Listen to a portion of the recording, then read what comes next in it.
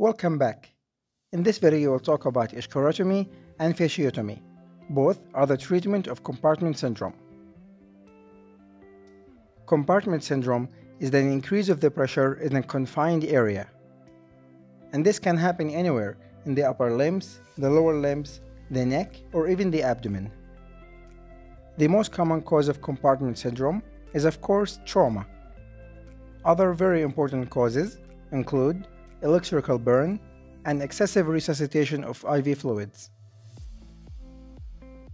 If the diagnosis of compartment syndrome is confirmed, you can do Escharotomy, in which we cut the skin above the fascia. And keep in mind, this has to be done within 6 hours of the injury. This is conserved for mild cases. If the compartment syndrome was very severe, or if Escharotomy was not enough to alleviate the symptoms, you can do Fasciotomy. Generally speaking, if there is no pulse or there is loss of sensation, we do the aggressive Fasciotomy right away. Also, if the patient developed compartment syndrome and the diagnosis was not made within 6 hours, Fasciotomy must be done.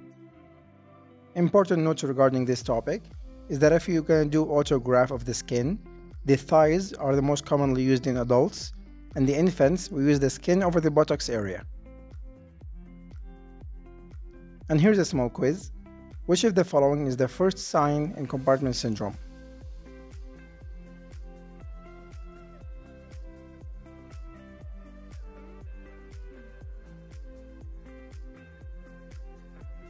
And the answer is pain out of proportion, followed by loss of sensation. Alright guys, that's all I have. Thank you so much for watching, and don't forget to subscribe.